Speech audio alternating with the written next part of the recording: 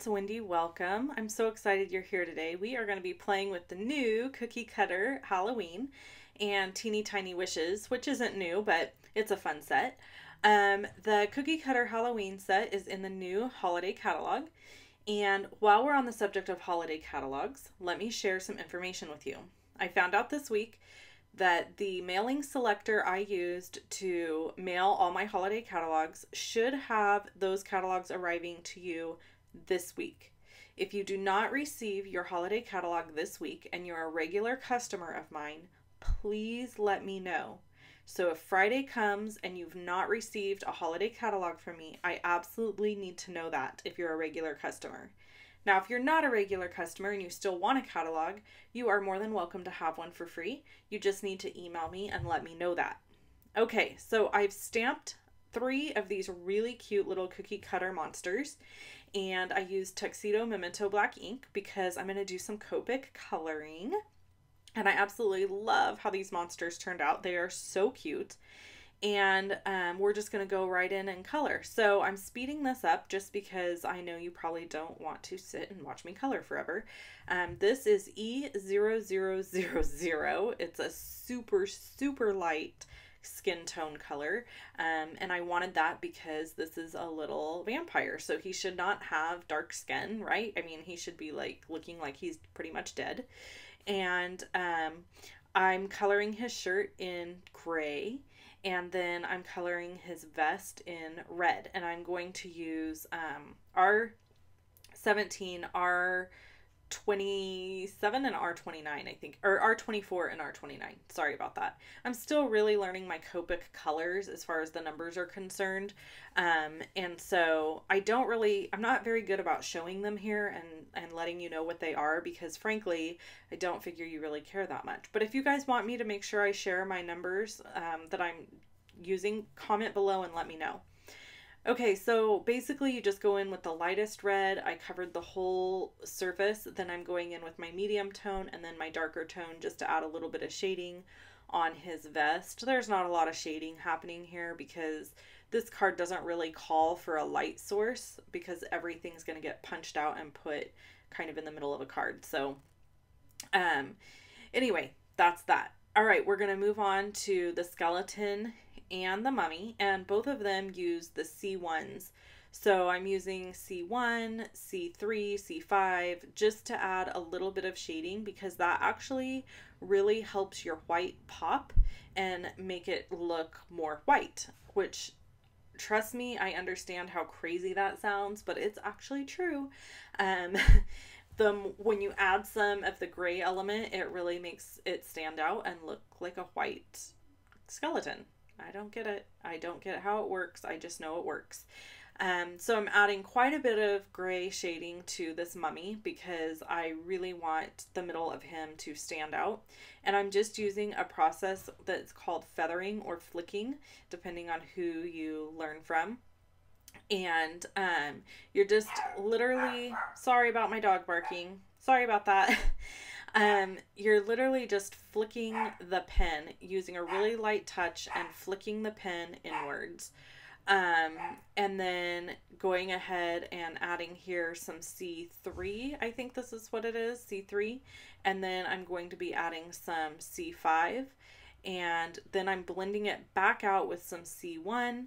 And it'll just end up having this really soft edge. And then I'm going to go over the entire thing and use my colorless blender.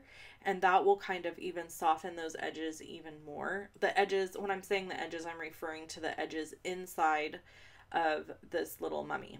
So you can see this really highlights the white and makes that white really stand out and gives dimension to this little mummy. It kind of makes him feel 3D.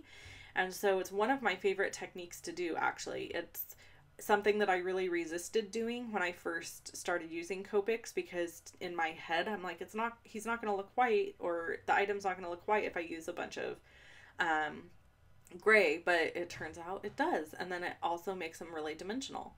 So I went outside the lines here just in a couple places. So I just went and used my colorless blender to push that color back in, and it worked great. So here's what's fun about this. There's another bundle in the holiday catalog that comes with like a gingerbread man and some other cute little guys. and it uses this punch, and it's a bundle.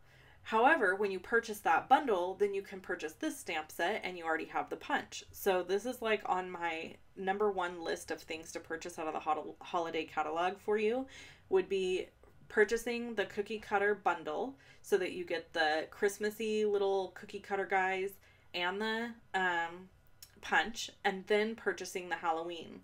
So, okay, this is something I wanted to show you. I am cutting this paper. I cut 1.5 inches off this edge. So now this paper is 7 by 11. And then I'm cutting it again at the 6-inch mark. And then I'm going to turn the paper and score it 3.5. So now I have a 6-inch by 3.5 size card. And the other piece of cardstock that I have left over, I'm going to score it 3.5. And it's now a 5-inch by 3.5-inch card.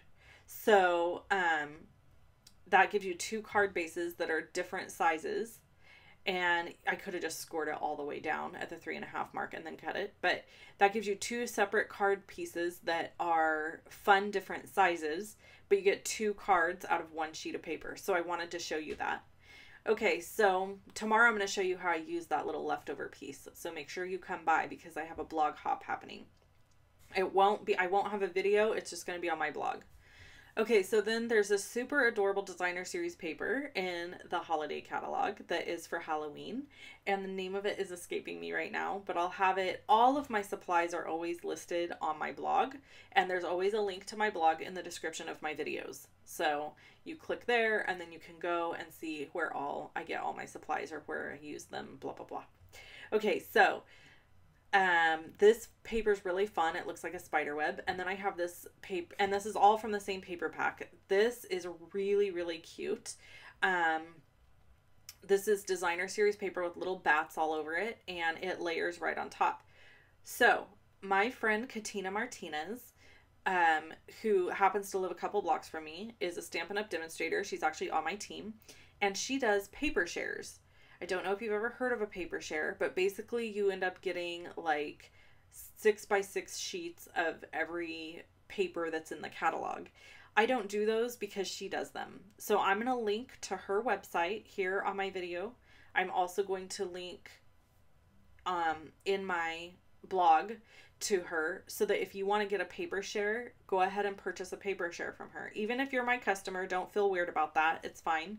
I don't do paper shares, and so if you need a paper share and you want to get on her list for paper shares, then you can go ahead and go to her blog and get on that list to get a paper share from her.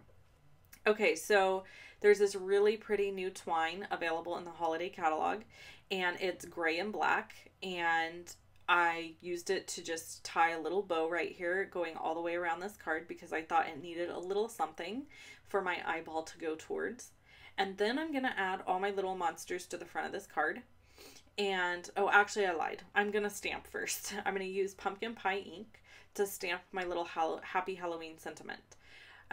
The thing about these cookie cutter stamps is that they don't have sentiments. So you got to make sure you have a sentiment separately if you're wanting to stamp one. So I went ahead and stamped Happy Halloween in pumpkin pie, and then I'm going to add my little monsters. And I have to tell you really quick, I am going to be giving these cards to my cousin. One of them's going to go to my cousin who's now living in Long Beach because she started Long Beach University. And then another friend of mine who, she's actually a sister of a friend. So she is going to Yale, and I'm so excited to know somebody going to Yale, and this is why, because of Gilmore Girls. I'm a huge Gilmore Girls fan. I love Gilmore Girls, and Rory went to Yale, and so now I feel like I'm smarter by proxy because I know somebody that's going to Yale, and so I'm going to send her a Happy Halloween goodie box as well as my cousin that's living in Long Beach. So you see the fly on my hand. Okay, that's horrifying, but I have to tell you what's going on here. So I live in the country. You know that. I've told you several times. I'm sure if you're new to my channel now, you know. And we have flies. It's gross. And we get flies really bad this time of year, really bad, because we have a little fair that's local here in town. And when the fair leaves, there's horse poop and cow poop and chicken poop and bird poop and every kind of poop you can imagine. And we end up with a bunch of flies, and it's so super gross. So that's why you saw a fly on my hand, and I was horrified, but I'm like, that's my life. I cannot reshoot a whole video because of one stupid fly. So, so that's what happened. So I'm making now some really cute envelopes for these cards because their cards are a funky shape. So I had to make my own envelopes, which was great because I love this paper. So I'm using an 8x8 piece of paper here, and then I am scoring it originally at the 3 1/8 inch, and then just going along the score lines. This is our envelope punch board. I highly recommend that you own one of these. If you don't have an envelope punch board, you totally need one, because if you make an envelope that's a weird size, then you have an envelope maker, and it makes pretty much every size you can possibly imagine, and the instructions for each size envelope are right on the envelope punch board. So, I mean, it's just fantastic. You don't have to do any other extra work. You just look right on the board itself, and then you make your envelope. And I think they're like 20 bucks. They're not really expensive. I sell them in my online store, so if you need one, make sure you pick one up when you place your next order with me. Okay, so I'm using fast fuse adhesive on this because envelopes tend to want to pull away from each other. Like it tends to want to come apart.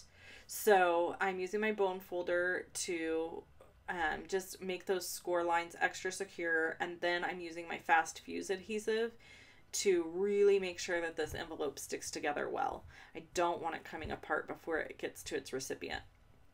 And then I'll just tie a ribbon around it to keep it closed. Okay, so that is my envelope and my card, and I just love how they turned out. They're so much fun, and I really hope that you are excited as I am about the holiday catalog. Every single blog post and video I do from now until the holiday catalog launches is going to feature holiday product, because I want you to see all the really cool items that are going to be available to you to purchase. And you can see more pictures, have more information over on my blog. Once again, hang tight if you haven't gotten a catalog from me yet. It's just because the selector takes a little while.